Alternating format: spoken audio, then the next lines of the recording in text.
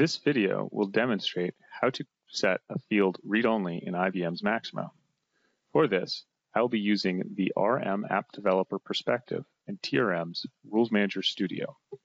I am using this tool because it will vastly simplify this process in Maximo. To create a read-only rule, I will open the WOTRACK App Editor by right-clicking the WOTRACK application in the App Explorer on the left and selecting the Edit option. The WOTRACK editor will then open. I will then find the field I would like to configure. In this case, failure class.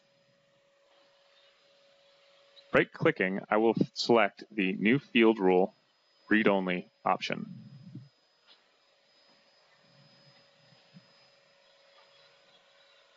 This creates a read-only event on this field and opens the editor for the event.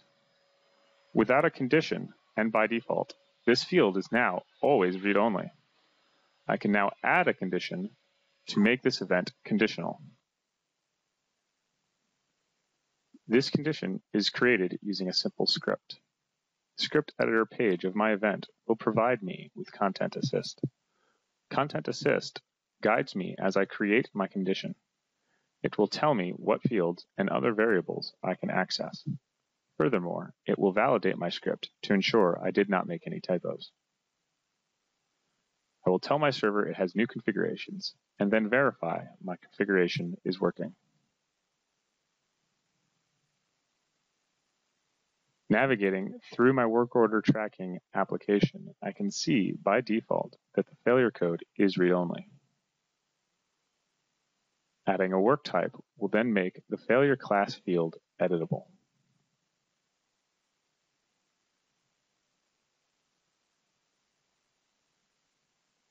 See our other tutorials on how you can create a walkthrough of this configuration for training or to verify it each time you update your system.